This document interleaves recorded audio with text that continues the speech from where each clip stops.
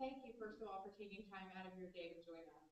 We appreciate it very much. And a shout out as well to anyone who may be joining us live on our Google Plus Hangout.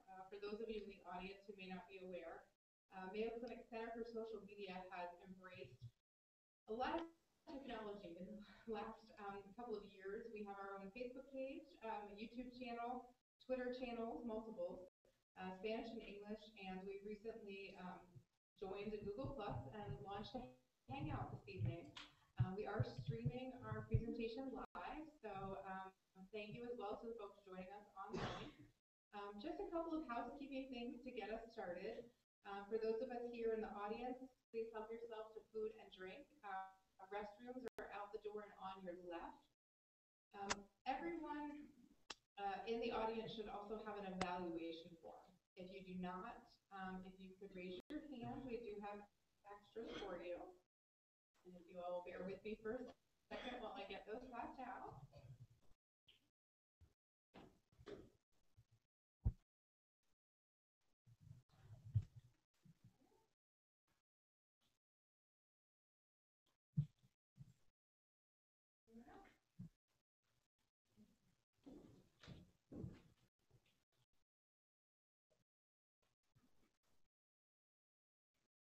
We hope that you'll take the opportunity to fill out the evaluations after the presentation.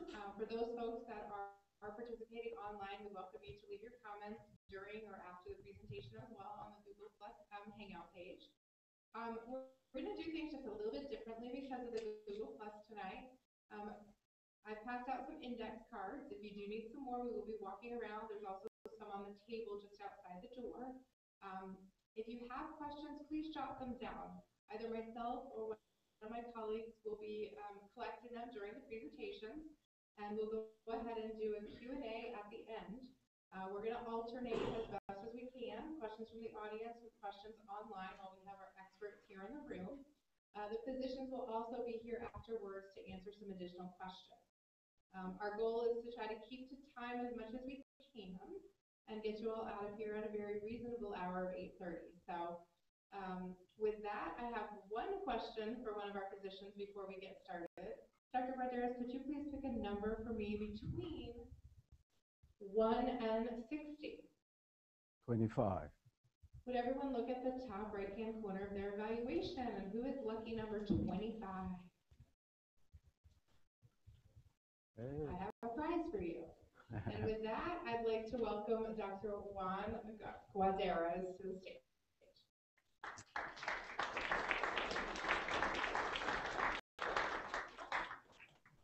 Good evening, and thank you very much for coming. It's so nice to see this audience at this hour.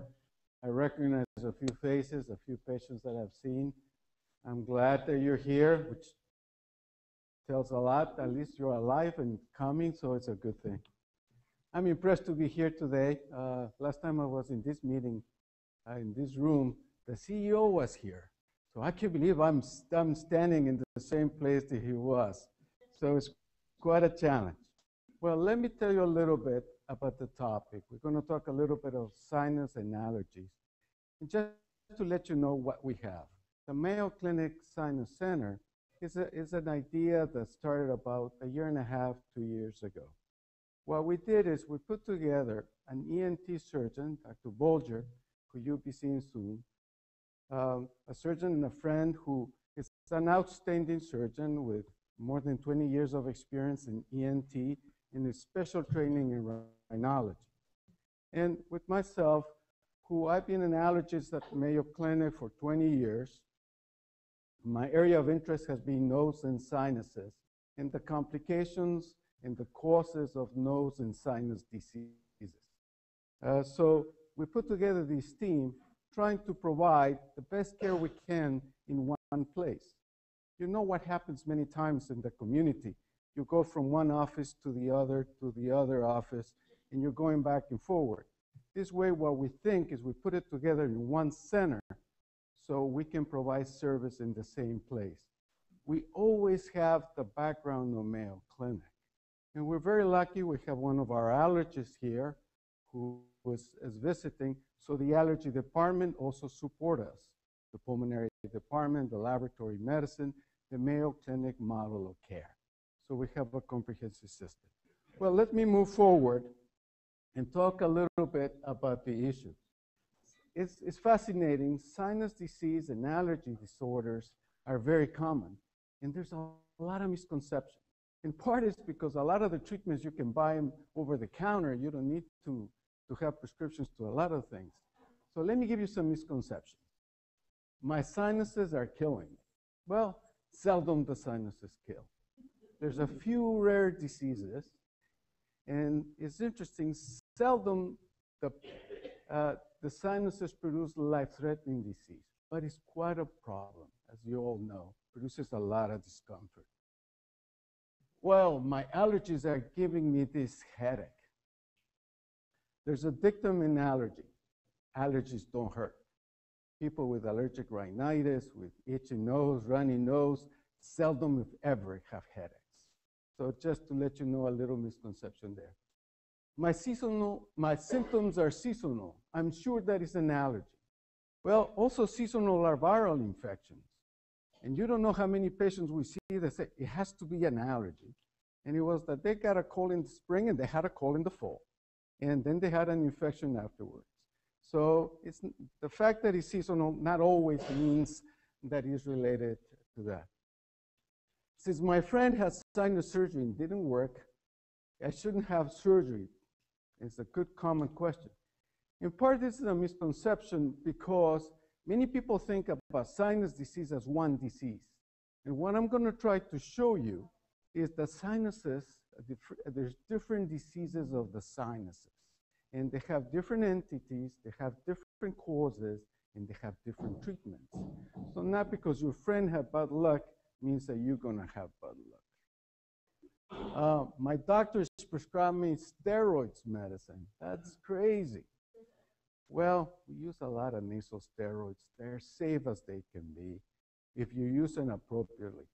Sometimes we need to use oral steroids, but we're trying to avoid that, but sometimes it's necessary. All right, so what are my goals? My goals are, number one, to define what is allergy. What the word allergy means when you come to see the doctor, contrary to what you talk all around. What we want to define the word sinus and what that means, and the treatments for these conditions. When a doctor doesn't know the cause of a disease, I always have a bright idea. It's so simple to find a cause. Oh, it has to be an allergy.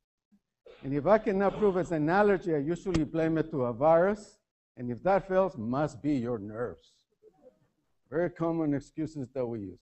Fortunately, allergies, we can prove it in or out. We can do allergy testing and prove that allergy really is the cause or not. About viruses and nerves, that's a little harder. So I still use that excuse every so often. Well, what is an allergy? An allergy actually is a atypical response to the environment. The proper word is atopy. It's an overreaction of the body to an environmental exposure. And it's a disease that doesn't affect only the nose. It's a disease that affects the eyes, conjunctivitis, the nose, rhinitis, the chest, asthma, the skin, eczema. It's part of the same systemic disease of the immune response against the environmental exposure. What is a rhinitis? A rhinitis is just an inflamed nose. And there's definitely many causes of rhinitis. A viral, allergic, bacterial, and there's some immunological diseases that can produce just a congested, stuffy nose. So that is the rhinitis. And a sinusitis means just inflammation of the sinuses. And again, there's different causes that can produce problems in the sinuses. And I'll show you a little bit of that. Anatomy, problems of function, sometimes problems of development. The more I work in this area, the more I find developmental errors that happened many years ago that now they're starting to give you problems. And also immune disorders. Well, what is the best treatment for nose and sinus diseases? The best treatment is a good diagnosis. because then you can focus the therapy. And believe it or not, even though we think we know a lot about this disease, there's a lot of things that we do not know. But having an accurate diagnosis is the best way to find a good treatment. This is a simplistic way to divide the mechanisms of nose and sinus diseases. We put it in this triangle and we say, okay, what is your anatomical problems of your nose? 2, is there an infectious disorder of the nose or in sinuses, or is it mucosal disease? Is the lining that is the problem and is producing an abnormal response? So what are causes for anatomy? Common causes are septal deformities, drainage issues out of the sinuses, nasal polyps, rarely, fortunately, tumors. And when I worked in pediatrics, once in a while I find a pea or a corn or something in the nose. So it's something. Mucosal diseases, we divide them in 2 kinds.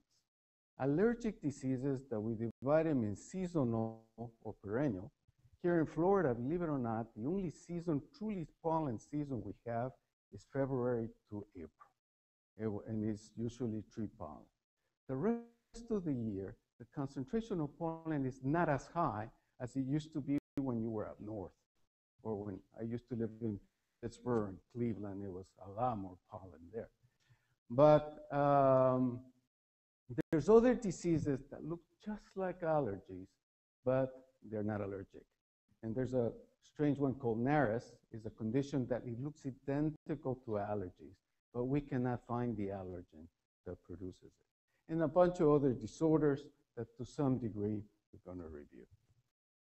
Infections, by far, colds, viral infections is what keeps everybody busy and frequently complicated with bacterial infections. Acute sinusitis and chronic sinusitis are different things, are different disorders, and we'll talk a little bit. Granulomatous infections, fortunately, we don't see in this country very much, and other disorders, sorry. Fungal disease, allergic fungal sinusitis, are other disorders that we see often. So what we do to evaluate it, the best and more important thing is taking a good history, is taking the time to ask questions and to answer and to understand the symptoms and do a good physical exam. We do a lot of nasal endoscopy, and I'll show you a little bit. Dr. Bolger is going to show you a lot more. We do allergy testing. We do CT scans of the sinuses, and we do some immune testing because some immune disorders also can produce this problem. And this is just a very fast review of the structures of the nose in a way that hopefully you understand it. The septum is here in this. And as you can see, there's a lot of, but the lining also is covered with cilia that is directing the mucus to the normal openings of the sinus. And so sometimes obstruction can be a cause of infection. And it's by far the most common cause of recurrent sinusitis.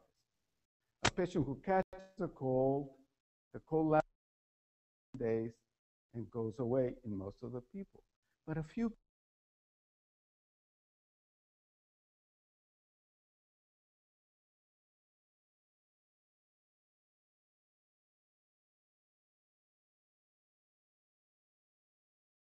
fluid build in, and then all of a sudden bacteria settle in there, and then you have an infection. So it's a combination of viral infections and anatomical drainage what makes the patient come with more and more infections. Then the other part is the immune system, and I try to simplify that a little bit here. It's very complex, and I don't know if I understand it totally. But in this example, I'm giving you ragweed, for example. And the cells that act in the immune system. And you will see that sometimes they activate this protein, IgE. And you will see frequently that we order a test called total IgE or specific IgE. So you will see that frequently in the test that we do. The lining also responds with the stimuli to some degree because of activation of this IgE. And your lymphocyte system is what produces the IgE. When this IgE binds to this cell, the mast cell, it releases all these chemicals. One of them is histamine, and histamine produces itching, sneezing, runny nose. It produces coughing and wheezing. It produces eczema too. So that's why all the disorders are somewhat related. And that's why we use antihistamine to control this response. Well, this is part of the evaluation. As you can see, that picture is old. I had some dark hair one time in my life. That was the flexible scope and the rigid scope, and Dr. Bolger is the master on these, and so he'll show you more about that. And what we do with those scopes is we try to reach these places that are a little way within the nose. You see, most of the time, we think that the nose is just this part of this part, but actually the nose goes into your head quite a bit. It's about 2/3 of the space we can reach with a normal exam. So with the scopes, we're trying to go all the way there to see where it drains and have a better idea. The only problem is that if you go through the wrong hole, come out on the wrong hole, then you're in trouble. And this is what we see. Suppose this is a patient typical with allergies. The lining is swollen, it's pale, it's edematous. And then you see combination of factors. This patient has a deviated septum in a very allergic lining. So sometimes you have a combination of two factors in the same place. Or you see patients like this that thought for years they had allergies. Actually, what has a polyp. It looks like a little grape in the middle of that is obstructing the sinuses, so the sinuses is not draining well. And once in a while, we see this disease, which is very difficult. It's called Wegener's, where the lining is raw, it bleeds, is infected, scars. Well, this is allergy testing, and we do sometimes prick testing in the back, and occasionally we do intradermal testing in the arm. This is obviously an extreme. This is a patient that was overwhelming, that's why I took the pictures. And when we do the test, we give you a report that looks like this, and it's what are the allergens that we test you and the kind of response you had. And in this case, the patient was allergic primarily to house dust mites, and that was the only find. All right, so that's more or less the kind of test you will see. Well, how important is this issue of the dust mites? By far, dust mite is the most common allergen in this part of the country. Why? Heat and humidity is a big problem, and that's where mites do best. How important it is. I'm going to give you just as an analogy a few asthma studies. This is a study of asthma that showed that patients who were exposed to a higher concentration of dust mites early on in life had a higher probability of developing asthma. So allergen exposure with time was a significant risk factor for that. How about molds? Mold is a good, floor is a good place for molds. How bothersome it can be.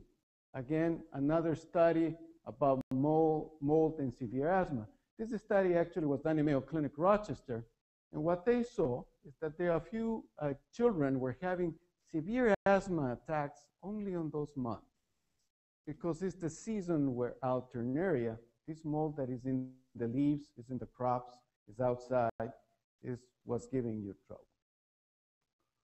Or cockroaches. I didn't put a picture of cockroaches. I know that we're having dinner. But this is a study on many places in the country where they saw people who live in areas that had a lot of concentration of cockroaches and they were allergic. And these patients required a hospital more. They were wheezing more. They went to the doctor more often. So cockroach allergy is a very significant problem. It's fascinating. In the 20 years that I've been in Jacksonville, I think we're seeing a mutation in the amount of cockroaches invading homes. And I don't know if you've seen that, but when I moved here, there was only palmetto bugs. Now you see the little roaches all over the place, and they're all over. So the second part of the evaluation is the anatomy.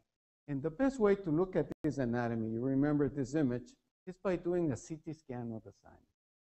And actually, a CT scan is a very simple way of looking at things. Again, just to give you a little bit of revise the anatomy. In this case, you see the septum, you see the turbinate, you see the little bone there, the other turbinate here, and that patient has a polyp there that was producing an infection. The sinuses give us a lot of information. And I'll give you a fast course in CT scan reading because it's very easy. As you can see, bone is white, black is there, and gray is soft tissue. And we cut you from the front and go all the way to the back. And you will see how many things you start seeing. There are the eyes and the sinuses between your eyes. And as you can see, they look nice and clear, the septum and the turbinates. You go a little further back, or on the back part of the eyes, and you see the opening of the sinuses already. You probably are experts already in looking at this anatomy, how the sinuses drain. And look, that patient already has surgery. That opening is much, much wider. Despite that, that patient has a sinus infection in this side and doesn't have it in that side. I wonder why. So we keep on going further back, and we see the opening is wide open. Despite that, has a sinus infection there. I wonder why. Look at that. That's a tooth abscess. So you see, the CT scan was able to tell us that the sinus problem was a tooth. And by fixing the tooth, the sinus is healed. So it's easy to, as you can see, it's easy to see. As you see there, the CT scan changes with time and with the clinical presentation. For example, this is a patient who had rip-roaring sinusitis, and you see that the sinuses are totally gray except for a little bit of black in the top. And here it looks like a little cup full of mucus. Or you have patients that produce polyps, and you see they're hanging up from the top. There's a little bit of fluid in the bottom, but it's kind of hanging from up there. Once in a while, you see a patient like that. Fortunately, not very often, because this happened on a Friday afternoon. And this patient said, "Doctor, I want some prednisone. I cannot breathe through my nose." That's it. So let's see. Let's get a CT scan of the sinuses, and the radiology calls me. Now that you can read it, you see everything is gray. This should be black. You keep on going to the frontals. That should be black. Whoa, what's going on here? The bone is gone, and the polyp is going into the brain and into the eye. And the guy was complaining about stuffy nose. And he was not complaining of headaches. It's interesting. Once in a while, we see also this. A patient who had headaches and sinus disease. And he goes to surgery and continues with headaches.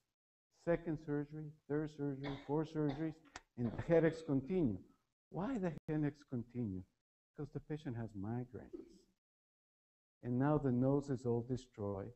It has no structures there, and the lining is totally down. So that's why a good diagnosis helps you better than many other things. 2 words about the immune system. The immune system does only 2 things in your body. Essentially protects you from the outside. And secondly, scans your system to look at cells that have been damaged so they don't become into cancer. And we have all this organized system that help us to do that job. Organs and glands and lymph nodes. So when we try to test your immune system, we check just a blood count, regular CBC, and then we do some immunoglobulin testing. IgE is the allergy antibody. IgA is the antibody that protects us at the level of the lining, the nose, the eyes, the chest, the GI tract. The IgM is your first antibody when the immune system is reacting systemically. And the IgG is the second immune response. That's why you frequently get a test and they tell you you had an old infection. It's because the IgG is high, but the IgM is low. All right? So that's the way we use it. And then we decide about the treatment. And the treatment could be medical. And we do as much as possible to treat you medically if that is what you need, or surgically at times. But it's so good to work in a team because we frequently need both. And we work together to try to improve your care by doing both. One thing we want to be sure is not to overtreat, not to overtreat a cold. Many patients start running to the antibiotics in the first week of a cold. And then what happens is you're overusing antibiotics. And then down the road, they don't work. So, and we know that a lot of the patients that get a sinus infection, these are the bacteria that we get. So frequently we treat them. Dr. Bolger will show you that we do a special way of culturing to try to see specifically what you grow there. And then we decide when you need an antibiotic. This in general is a good way to define when you need an antibiotic. If you have symptoms that linger more than 10 days, if your symptoms are bad and are consistent, you have yellow drainage through the day, or if you catch a second wave, we call it. The first wave is your cold. As you're getting better, the cold comes back. It's not a cold. It's a bacterial infection. Then we need to treat it with antibiotics. And we use different recommendations of treatment that comes from different societies and depending on the different risk factors, and we choose different drugs depending on those. And there's second-line treatments that they also depend on the severity of disease. We need to individualize therapy. We do a lot of things that probably you can use at home and it can get you better. For example, the nasal decongestants, they're all Afrin. I used to be very afraid of it. I'm not anymore. I think it's a great medicine to use it directly in the nose, but use it sparingly. If you use it less than 2 or 3 times a week, you're not going to get addicted. I don't like the oral decongestants because you can rebound to them too. And a lot of the patients here have hypertension, have tachycardia, have difficulty sleeping. Why put a medicine in your body that's going to work in the nose if you can put it straight up in the nose? It makes no sense. Nasal saline washes, we use a lot of that, and it makes a world of a difference. Nasal steroids, I already talked about it, and occasionally we use oral steroids. How long to treat? That is a very difficult question that has never been answered. An old doctor, or a doctor who was old when she gave this article, recommended treat it until your infection is improved plus 7 days. It's just a general rule that I personally use that I learned from them. To conclude, we talked a lot about nasal sinus disease. Different disorders, different approach. A good diagnosis gives you better results. A good diagnosis is the best way. And a team approach is the best way to do it because we work in different areas. And always using in this system the Mayo model of care when I have support from other services in other departments. This is our team. Judy Morris that is here, Kathy Murray that is here. Other people are not here today, but it's a great team. And again, we have the Mayo system that backs it up. Well, we truly hope we can help you, and thank you for your attention.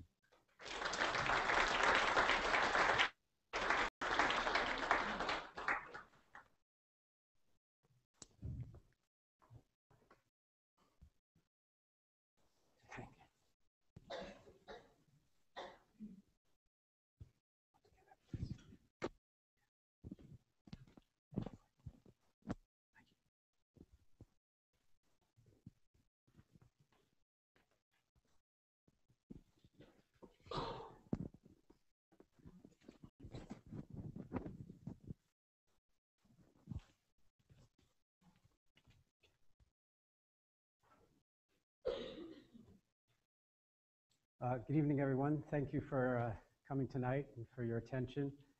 My goal here is to just give a brief general overview about surgery, sort of an introduction. So I hope this meets your expectations. So our approach here, I'd like to outline at first, and this is kind of continuing on. It'll be sort of the surgical aspect of the approach. First, I've tried to make a dedicated effort to understand what's going on in each patient. Next, I try to understand the specific symptoms that the patient has. each patient sort of comes with their own complex of symptoms and really try to listen to that.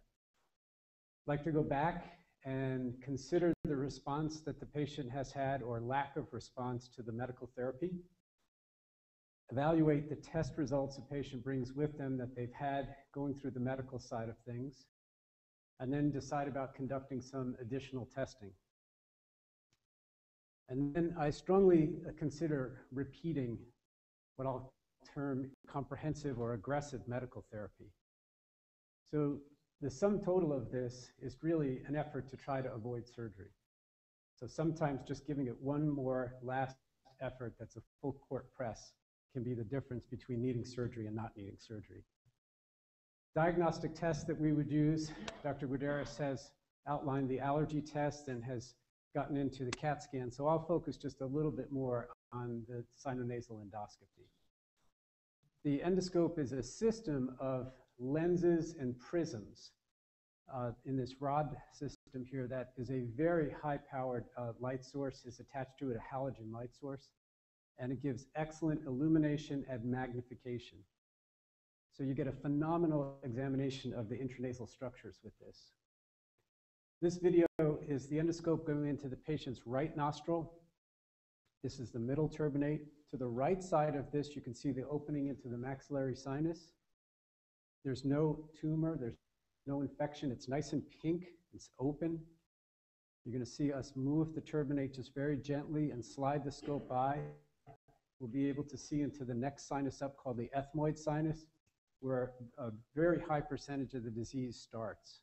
So we can get a very, very powerful view there. In contrast to that, we're going to look at a patient that the findings are quite different. Very narrow space to navigate through, a lot of swelling. You don't see the openness, and you can see pus filling the area there. Okay, and it's coming out of the ethmoid sinus and filling the nose there.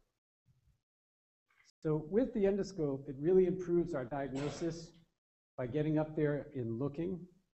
It allows us to see if there's infection. If that infection is there, I can take a small catheter and collect that sterilely and send that off to the microbiology lab, and we can then process that and find the first day usually what the bacteria is, and then the second or third day the lab actually will test a series of maybe 10 antibiotics against the bacteria, and by the second or third day we often know what bacteria it is and which antibiotics work, and very often that when we go back and look and see which antibiotics were tried beforehand, we'll find out that the bacteria is resistant.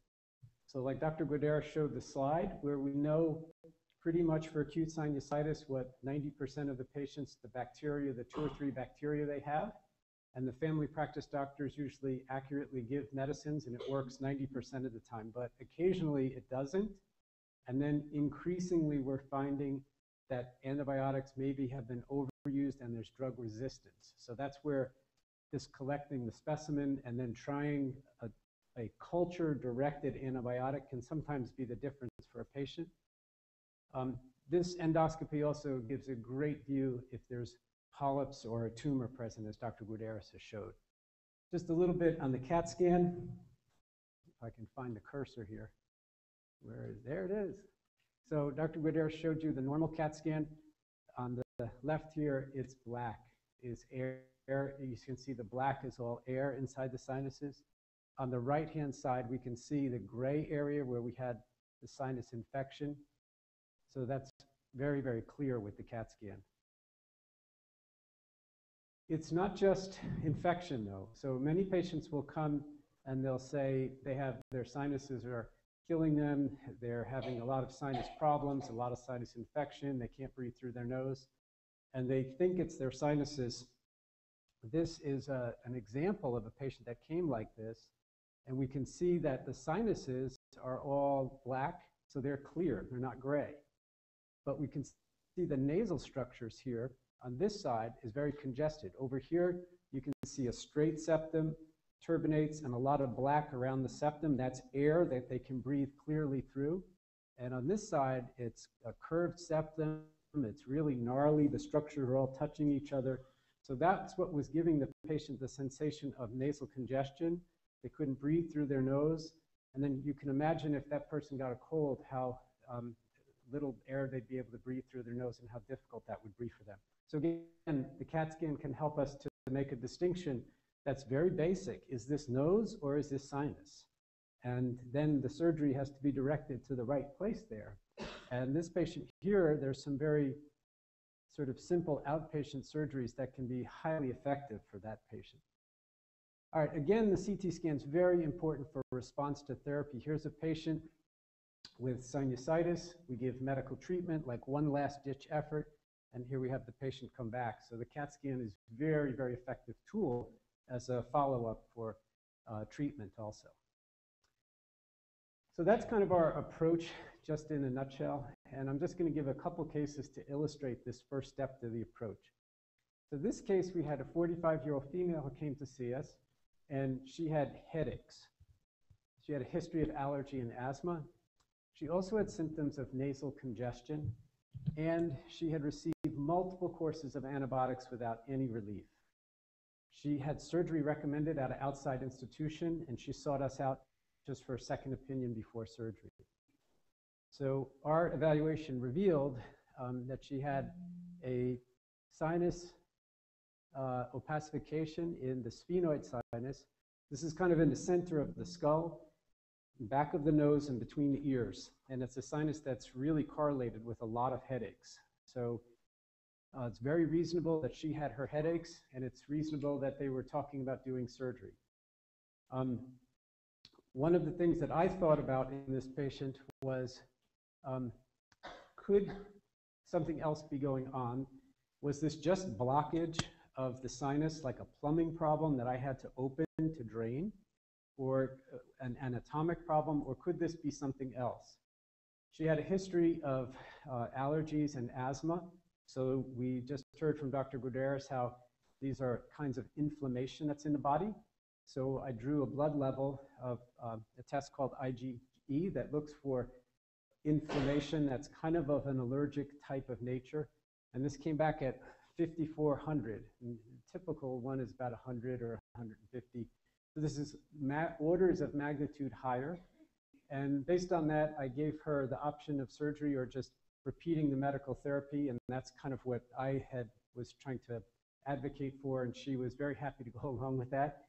And so we repeated medical therapy, but we took a little different approach, not just to treat infection with antibiotics, but to try to treat inflammation. And we used a medicine called methylprednisolone, which is an oral steroid.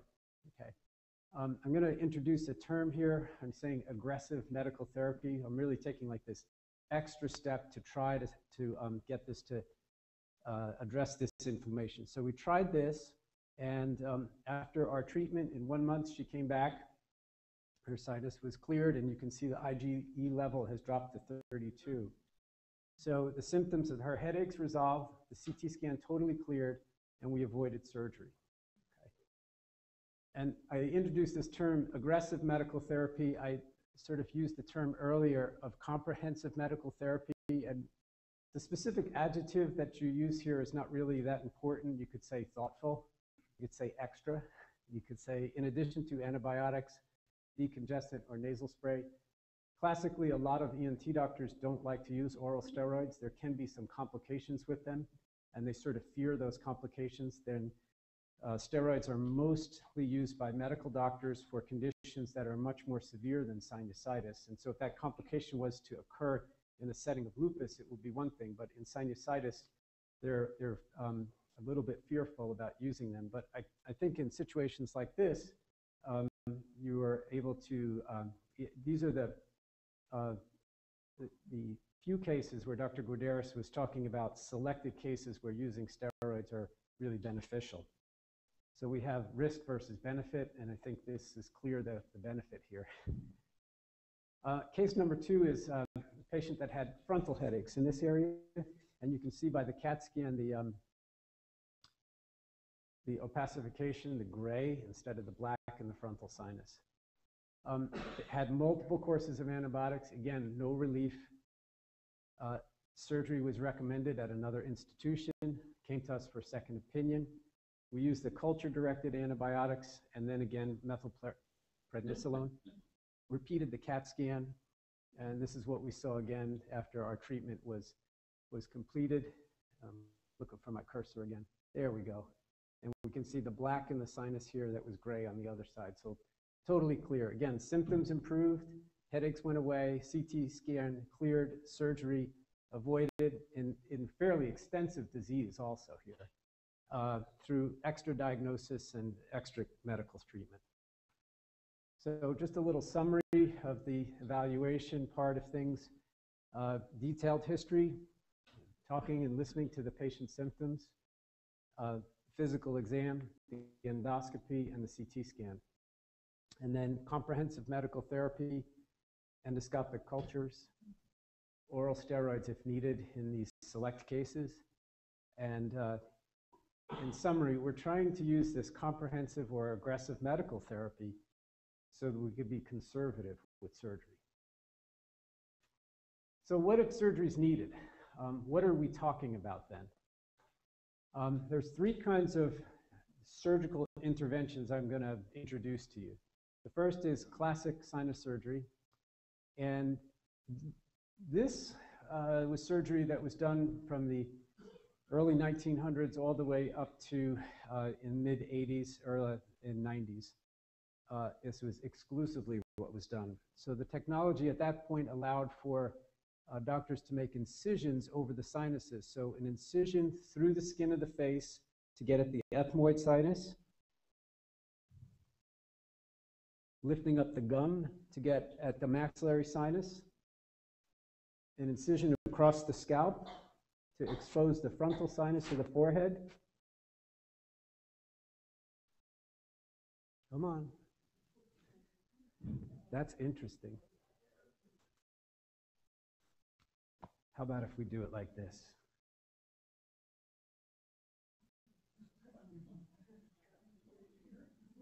All right, where's the AV person?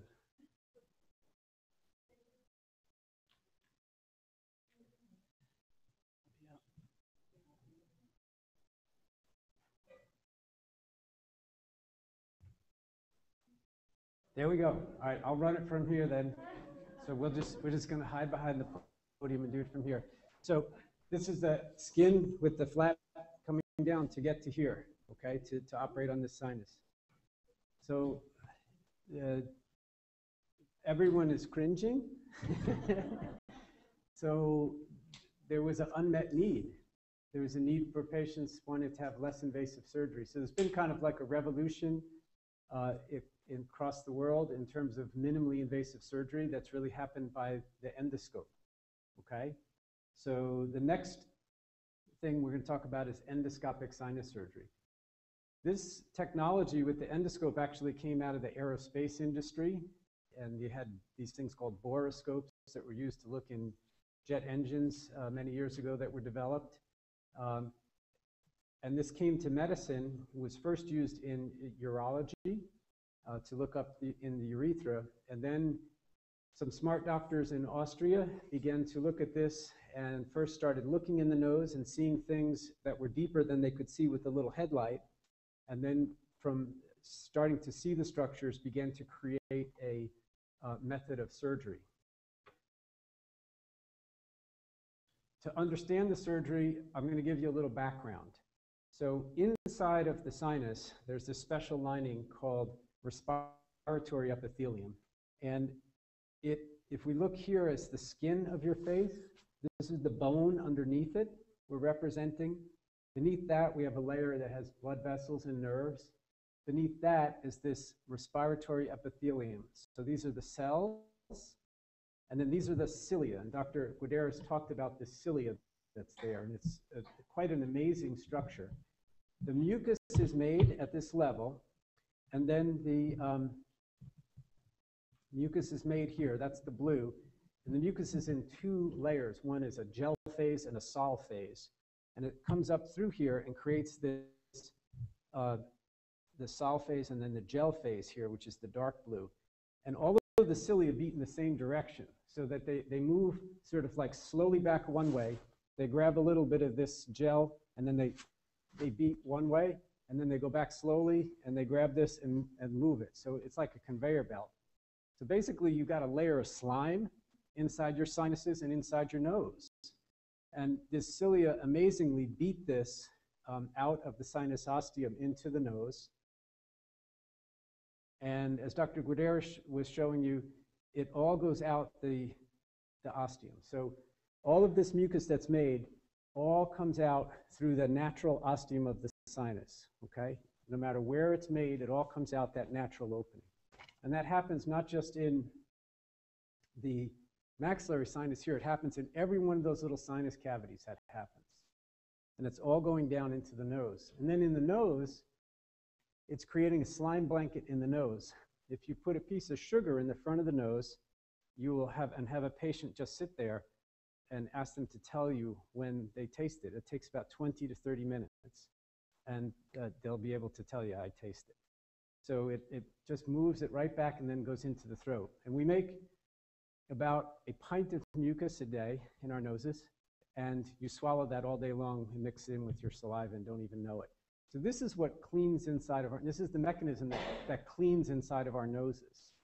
So just like your eyes, you have the tear duct, and it makes tears, and you blink all day, and you don't have to wash your eyeball.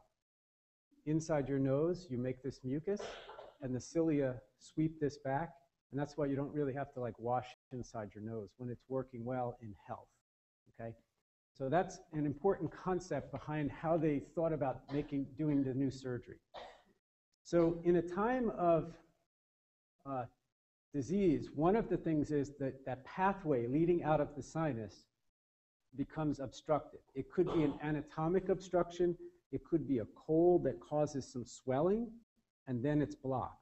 And bacteria now get into the sinus, and it's dark, it's warm, there's mucus in there that has protein and sugar, so it's a great place for it to multiply. And so that's how you can get a bacterial sinus infection. That's what we're showing on this slide here. So the Austrian doctors got some really tiny, almost like jeweler precise instruments, and put the endoscope in and started to work on the idea of surgery. So the idea is these little precise instruments can come in and target exactly where the obstructions are and remove that small little piece of tissue. And once you relieve that obstruction, the cilia are there trying to beat the mucus and the bacteria and the infection that's in here out and trying to clean the sinus up. And over time, it clears all of the bad pathogens from the sinus and it restores it to health. So that's the background theory on how the endoscopic sinus surgery works. Additional considerations. This is simplistic from the standpoint that it's not the only reason people get sinusitis. So one is infection and anatomic blockage, but inflammation is another very key source of problems that we have. And Dr. Guterres has kind of showed you a lot about that. Sort of the end stage of thickness or inflammation in the mucosa is a condition where we have these sinonasal polyps. I'll show you a brief video with a patient with sinonasal polyps. And the patient can no longer breathe through their nose due to the polyps. So that's their major complaint. So I'm putting the endoscope here in the right nostril. This is a tiny little instrument that is going to engage the polyp. There's the polyp right there. And this instrument sucks the polyp into it and cuts it. And you can see how it's just reducing the size of the polyp. This is surgery. I'm going to show you the whole surgery in real time. All right?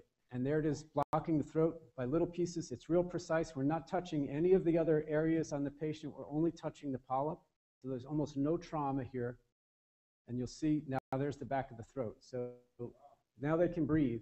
Now the next step is to try like pulling a dandelion by the stalk or by the root. We're going to try to get the root here.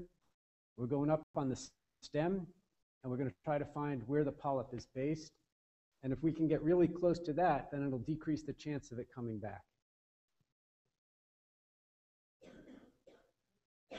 So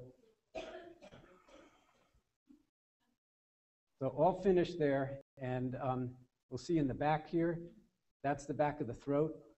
So the patient now, his airway is restored, and they can breathe again. All right, so that's it. That's an example of the endoscopic surgery, how it's more minimally invasive. And the next step is there were some really smart people out in Silicon Valley that were looking for applications of the balloon technology that was used in the heart. So if you can imagine 20 years ago, 30 years ago, everyone had open heart surgery with coronary artery bypass grafts from their legs.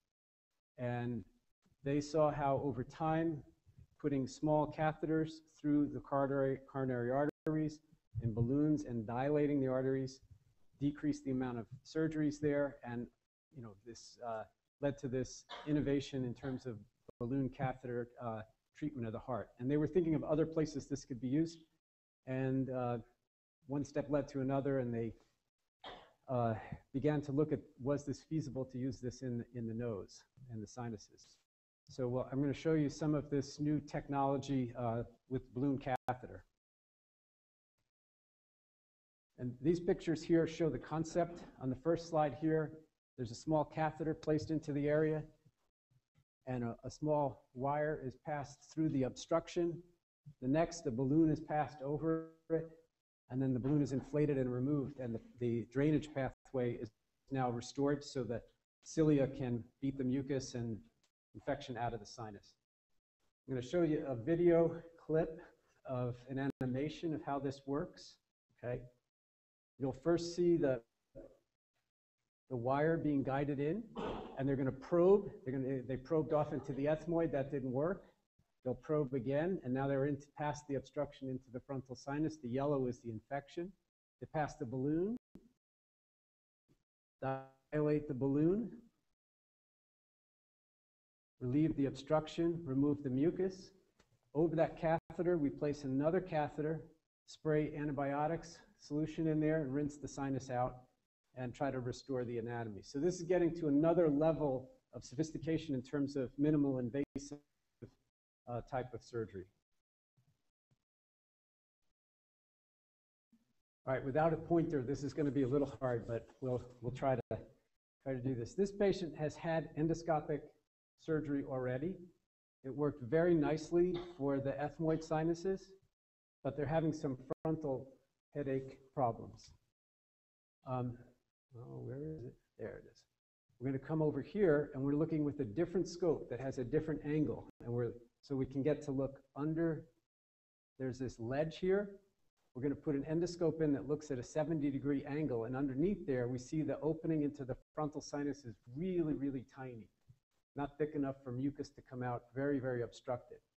So we're going to come down here, place our guiding catheter, and place the little wire that goes in through. I'm going to try to thread that past the obstruction. We get that into the frontal sinus, and then we place our balloon here.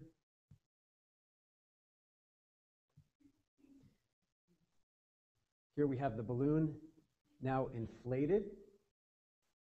We'll deflate the balloon here. We'll remove the balloon and place a suction catheter. We're suctioning all the mucus that was blocked in the sinus out. And then we can see the final view here of the opening that we achieved, and we're looking way up into the frontal sinus there. Okay, so those are the three basic kind of surgical interventions that we can do currently. Just to conclude, again, we like to analyze each patient's condition through a dedicated approach using the clinical history, the CT scan, and the endoscopy. We like to consider any additional testing, repeating medical therapy to avoid surgery, using surgery as a last resort, and individualizing the surgical approach for each patient. So you say, you have 8 sinuses. Do you need 1 done? Do you need 2? Do you need all 8? So we should really target it to exactly what you need and use the least amount of surgery to achieve the greatest benefits, employing minimally invasive modern techniques. Additionally, close postoperative care is needed in the follow-up period. Okay, and it's especially important in terms of using medical therapy, because as Juan said, sometimes you have both things going on. There's an anatomic problem and there's allergies. Okay, so we need to combine both of the specialties together. Thank you very much.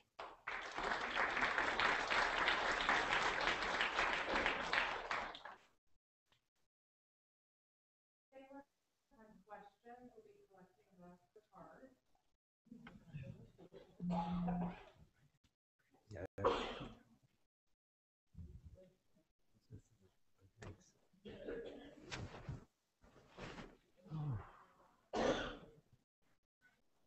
Please feel free to keep jotting them down.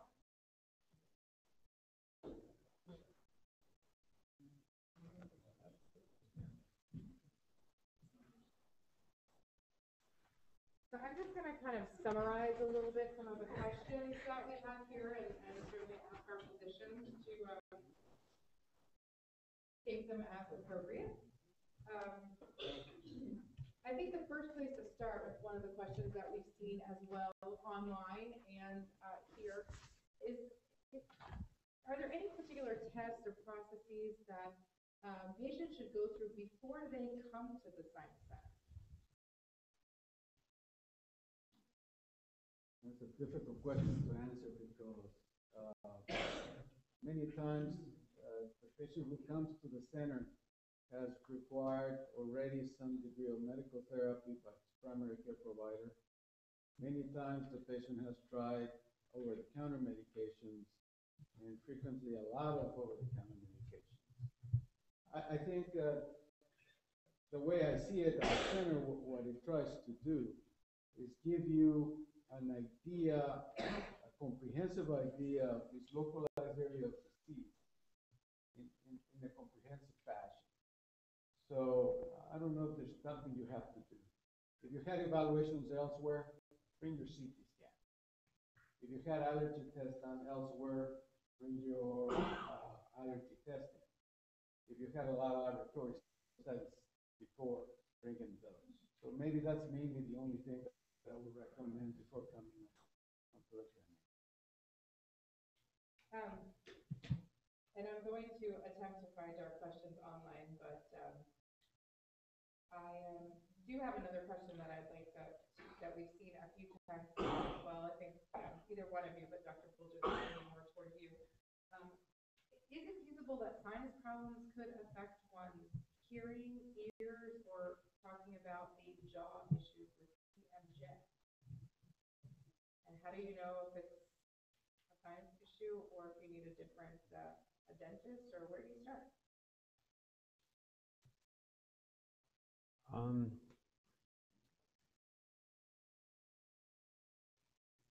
I think we should rephrase the question. You know, that there, in a strict sense, the answer to the question as you've asked it, sinus disease doesn't cause ear disease. So they're really not related, okay? From a patient standpoint, if you're having a pain in the face, that pain could be coming from many different things. And sometimes the pain that's happening over a sinus is indicative of something going on inside the sinus, like infection. Sometimes, though, we do a CAT scan and the sinus is negative, and the patient's really convinced it's coming from the sinus, and that's very reasonable because that's where they're feeling it. But the pain may be coming from somewhere else. And I like to use the model of what's called referred pain. And the classic example of that is that many times when men have heart attacks, they don't have chest pain. Sometimes they have pain in their arm, their left arm, or sometimes they have pain in their left lower jaw. There's nothing wrong with their teeth or their jaw, but this part of the body's dying and they're having the pain here, and there's nothing wrong. So in a simple way, it's like signals getting crossed, that the pain is referred to a different area. So in the sinuses, sometimes we can have the temporomandibular joint, which is your jaw joint, and that can get arthritis or inflammation like any other joint in the body. And sometimes people feel it in the joint, but sometimes they feel it in their ear, or sometimes they feel it out in the face over the sinuses. That's one example of pain that could be referred. Problems in the joint, but they feel it in the sinus. Sometimes migraines can have not only facial pain, but even nasal congestion associated with them. So it's very confusing. From a patient standpoint, it really feels like they have a sinus problem. And they are experiencing something in their sinuses. Many of those patients have nasal congestion. And so it really feels that way, but it's actually part of a migraine syndrome that's happening. So there's a lot of nuance to this, and this can be very complicated from a diagnostic standpoint. So underscoring what Dr. Guterres is saying, it's really important to get a good diagnosis in the beginning. Sinus disease is also pretty common. So we can have somebody who has migraine pain and have something on the CAT scan, and what's on the CAT scan isn't causing the symptoms, and they could have surgery and not get rid of their pain. So we really want to be careful with taking these first steps to do the diagnosis right. Okay. We've had a few questions online, and I suspect people here as well may have some questions. And although certainly I want to preface that I'm going to mention some medication names here, but I'm not endorsing. But the questions have come up with respect to Zyrtec, loratadine. Is there a better drug versus another, one medication over another when it comes to treating allergies, or a rule of thumb? Yeah, the use of antihistamines is somewhat controversial, and it's confusing in the literature. One of those misconceptions. If you think about the mechanism I showed you, the antihistamines, the main goal of it is to block histamine. Histamine, the primary effect that produces is itching, sneezing, running. It doesn't work for congestion. Congestion is a secondary, is a different phenomenon. So when you try to find an antihistamine for those, in general we classify them in two categories. The antihistamines that produce sedation, and the antihistamines that do not produce sedation. The old Benadryl, the Tramadol, all the other ones are the sedating. The non-sedating antihistamines, the Allegra, the Claritin, the loratadine. Zyrtec is a little bit in the middle. About 10% of patients on Zyrtec feel a little tired. And so it's a little bit in the middle for those kind of side effects. But potency-wise, they're somewhat equivalent. Loratadine, maybe it's a little bit on the weaker side, but doesn't use the same dose in children and adults. It's a safe medicine. It's a good medicine to start with. As a follow-up to that question, if we may, could you touch on the use of steroids at all with respect to alleviating allergic reactions? As we talked a little bit, the steroids in general are divided systemic steroids and topical steroids. Systemic steroids are just to come out and spread throughout the system. And they have a lot of side effects, and they have a lot of problems. We have to use them carefully, but we use it all. We use them all. Topical steroids, and especially the new topical steroids, are different kind of molecules that when you put it in the nose, when you put it in the lungs, the amount of it, as they go through the epithelium, they get metabolized. When they get to the bloodstream, most of it they get. So the side effect profile of topical steroids is very, very far between. I always refer to the patients, everybody's online nowadays. If you want to see inhaled steroids with fear of side effects, look at asthma CAMP study, something specific. And it's the longer study in children who have had inhaled steroids for their asthma and the safety of it. It's true, you have to learn how to use it correctly. But it's safe. What about extended use of steroidal sprays? Extended use of nasal steroids, most of the time they're tolerated. Once in a while it's a problem when, suppose, and one of the reasons we see more often is the patient who's putting the spray a little bit towards the septum. And so the septum gets thin and maybe bleeds every so often, and occasionally there has been a description of perforation. But if you use the spray correctly, you are away from the septum towards the turbinate side of it. The side effect profile is safe, and you can use it for a long, long term. I practiced pediatric allergy for many, many years. And I've seen babies grow into adults with steroids or neosteroid braces.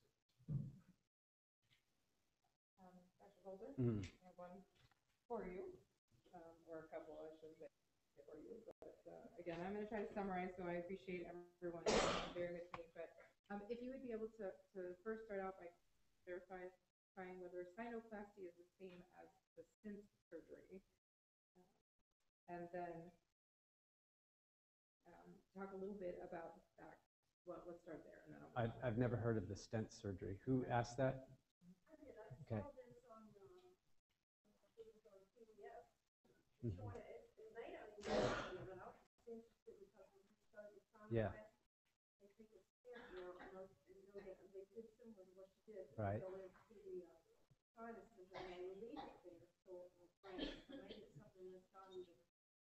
Okay. I have a degree in science. And Yeah. I'm very interested in stuff like that. Yeah. I was wondering, maybe this just hasn't come out yet. It's late. No, this has been out a long time. So can you clarify what the difference is? Yeah. When you open these openings into the sinus, so we showed how we showed with the balloon how we had a little opening and we opened it with the balloon. We showed with the cartoon that I had how we had the little forceps taking the piece out. Especially when you're cutting, if you go in and you cut and you open that sinus up, the body doesn't know a surgeon did that. The body knows, the program in the body is, I've been wounded. Somebody just stabbed me. I got poked. And now I got a hole here. So the program in the body is to heal that. And so what can happen is the surgeon goes in, makes an opening in the sinus, drains out the infection, and then if you do nothing, sometimes, because these holes are small, it may be 1 or 2 millimeters, and we make it 5 millimeters. And if you have that size hole anywhere in your body's programmed to heal that up. So we make the hole, and 2 to 3 weeks later, the body's trying to close it off. So there are different strategies to keep that open, and one is that the patient comes back to see me once a week for 4 weeks. And when we see the healing start, if the healing starts to go across, we try to break that down because early on there's no pain fibers in it. And we want the healing to go around rather than across, okay? Some doctors have thought to put a stent in there and to prevent that. Now that sounds like a good idea. There are issues with that though, because it's a foreign body, okay? So when you put the stent in, if you have bacteria, it can get on the stent and it can actually incite scar tissue if there's infection and inflammation there. So, it sounds like a good idea. It has to be done in some cases where something keeps rescarring over and over again. But in general, most people will try to do the surgery in a way where we really spare mucosa and be very precise cutting and try not to use a stent. Yeah. Okay.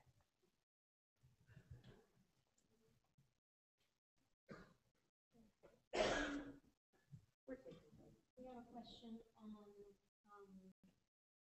what, if any, is the relation between snoring and sinus problems? That is a difficult question also to answer because the mechanism of snoring usually comes from soft palate. If you imagine the mouth, you have the hard palate and the soft palate behind. And then in the back, you have the pharynx, the pure wall. As we go over, and as we get a little bit away, that space gets a little narrow. And so when you start bending that posterior wall, that posterior soft palate, and that's the step. People who have nasal disease occasionally are primarily mouth breathers. And people who breathe a lot through the mouth, they have a little more of that bend. And so sometimes, if you can fix a little bit of nose, it is possible that there's a move. But these are two unrelated structures and phenomena. And sometimes you disappoint people because they want to fix. doesn't happen.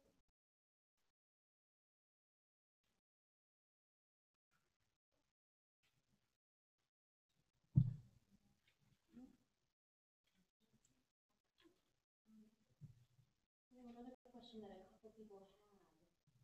If you use saline solution or saline spray, does that help reduce your symptoms? For example, nasal congestion, if you use it long. Yes. Actually, here's that become a little bit of fanatic of what you say. Required because of the patient population. As we all age, we lose a little bit of the production of mucus. Dr. Bolger mentioned, we actually produce from the nose and sinuses about 1 liter of phlegm. Of that liter of phlegm, 97% of it is water content. And it's the water that comes from those turbinates. When dilate and shrink, they're producing a lot of water. To keep the moisture in the nose and in the throat and in your mouth with the same level of humidity, it won't matter if you're in Arizona or you're in Florida. The humidity in the lungs is about the same. Well, as we age, and as we doctors give you medications that dry you up, and as time passes, the mucus gets thicker. That's why people hack a lot more. We all age at kind of thing. And it's because the mucus have become thick. We provide people with diuretics for hypertension. So they urinate more, they feel thirsty, they don't catch up with the fluid content. And so that's where I find that the saline solution is just because it provides a little bit of that physiological response. That is in the normal post-nasal drainage. In sinus infection, I think that what it does the best is try to help with that ciliary function that I told you. It just helps you with that upper layer. The upper layer of the groove doesn't become good.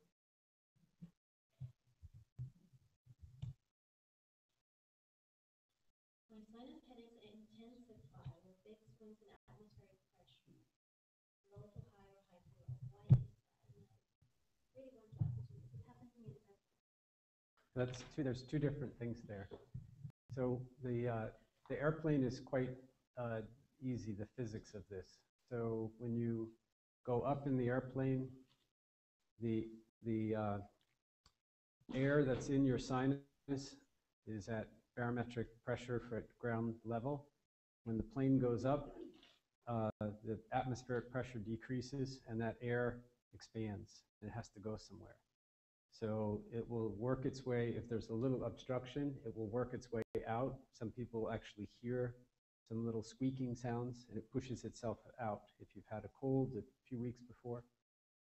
The problem comes when you go to descend, then the reverse happens. The air that's left in the sinus at altitude, as you descend, that gets kind of compressed and pulls itself in, and it's going to create a vacuum in the sinus. It will try to get air from the airplane and the nose to equilibrate, but if you have swelling in there, it can't get past. It's like a valve. And then you have all that negative pressure, and it typically happens on descent, when you're descending in the airplane, and patients can have anything from a mild headache a few hours after descending to actually the feeling like an ice pick going right through your face. It can be extremely painful on the way down. Most of the time with commercial air flight, the cabins are pressurized between 5,000 and 8,000 feet, and the descent is very, very gradual. So most of the time patients don't have a lot of problems. They actually have more ear problems than sinus problems. If by using some decongestants, especially Afrin nasal spray, before you descend, a couple sprays in each side, that can help in some patients. It is different if you are a military tactical aviator, and if you're in an unpressurized cabin, it is quite different because they can have some extremely bad pressures, and it's also a problem for Navy divers sometimes too.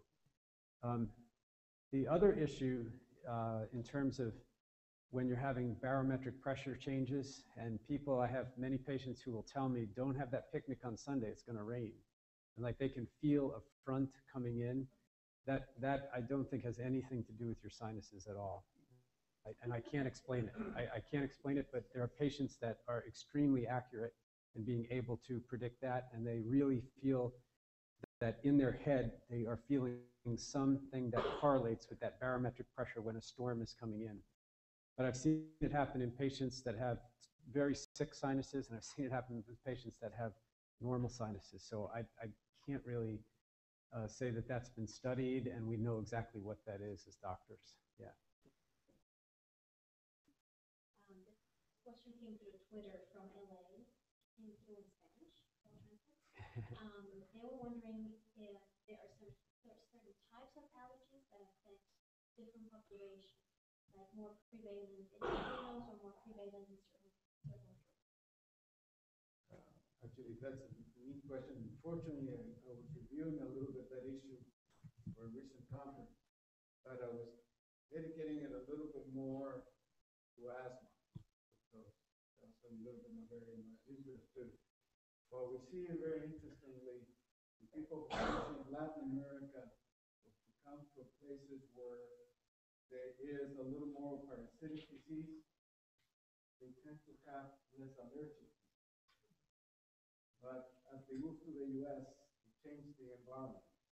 And they have less parasitic disease. The allergic disease seems to increase.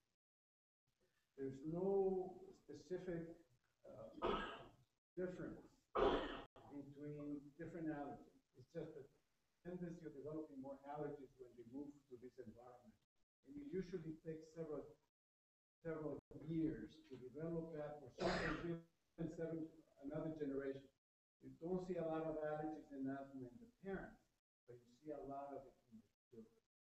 It takes you to a really fascinating phenomenon. What is the role of IgE? That IgE that I show you there was an antibody that actually developed through the years of development because it was the antibody that would help us to fight parasites. So when we are in an environment like this, that those organisms are less of an issue, their immune system just start misdirecting the target.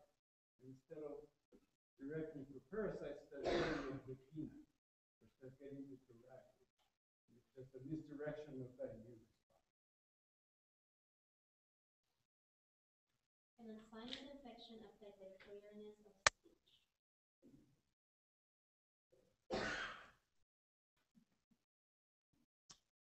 Secondarily, possibly. Okay.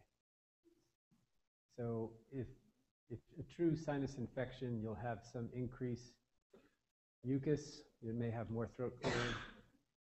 You could, if your sinuses are filled with purulence, you're not going to have the resonance that you would have in the sinus in the head. So when you speak, because the sinuses are air chambers, it creates resonance in the voice. And if you fill the sinuses up with liquid, that resonance goes away. So if you had a drum or you had a violin and you filled the air chamber with liquid, it wouldn't resonate anymore. So this is why people will have their voice will sound stuffy. Their voice will sound different. Now, if by sinus infection you mean a cold, a viral upper respiratory tract infection, that can affect the voice. And sometimes that first starts in the nose and it feels like a sinus infection, but it's just really a nasal viral illness that then progresses and goes into the throat and then deeper down into the voice box. And so sure, that's going to affect the quality of the voice quite significantly. And that's where people can lose their voice temporarily. Okay. Yeah. As a tie-in perhaps to the illness and the different infections, a two-part question, I think.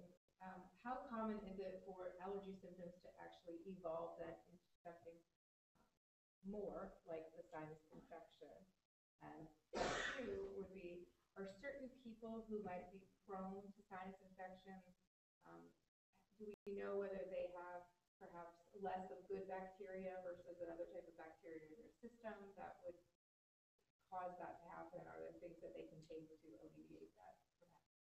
So part one is, How common is it for the common cold symptoms essentially to evolve into a sinus infection of something? it occurs in 0.5 to 2%. So 99% of the time it doesn't get into a bacterial infection. And the other part had to do with bacterial. Are any individuals who might be prone to sinus infections, do we see that they have more or less of any particular good or bad bacteria in their Yes, system? that's clearly, it's not in their system. It's, we can recover the bacteria in the sinuses with endoscopy, especially after surgery. It's much easier then, but either way, we can recover that. And based on that, and Dr. Guadera showed a slide of this, that patients with acute sinusitis had certain bacteria. In chronic sinusitis, they had certain bacteria. And even after multiple surgeries, they developed into even different bacteria. So it definitely changes, yes. I wonder if the question, if I can expand it just a little bit, I think it refers also to one concept that is very, very new, and especially in the sinuses, it's very, very new. It's this concept of the biota. We've heard it, this balance between good and bad bacteria, and do we know if this dysregulation between good and bad bacteria is producing in particular GI disease. And there's some preliminary data that is starting to suggest that this imbalance between good and bad bacteria may happen in the sinuses. In a way, we think that, or we're starting to read this actually, we shared an article recently, and we're starting to investigate this brand new, is that the treatments that we give to some degree change that balance as well. So what we want to try to do, as Dr. Bolger showed you in the scan, is let the body heal. Because when the body heals, then the good balance hopefully will come back. And, but that is very, very new. We need a lot more information. I know we have some other questions I haven't gotten to, but in the interest of time, I want to first thank our physicians for spending the evening with us. Again, thank you all to everyone here and on the Google Hangout for joining us. The physicians will stay around for just a little bit longer to answer some of the other questions. I will continue to post, as well as my colleagues, online. And I think I'd like to wrap it up by just asking one of you, if you might, to just summarize how someone might make an appointment and the age of those folks that we see here.